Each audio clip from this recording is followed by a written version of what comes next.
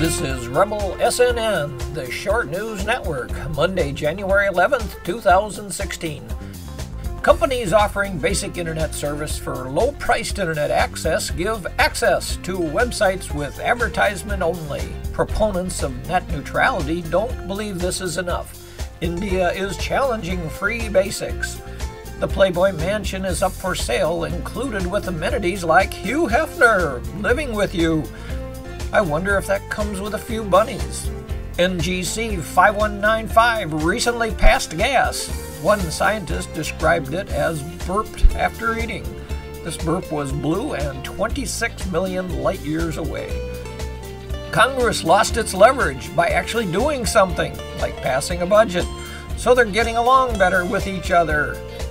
And lastly, Donald Trump gave up on Obama and now says it's Ted Cruz that is not American-born, because his U.S. parents were visiting Canada when he was born.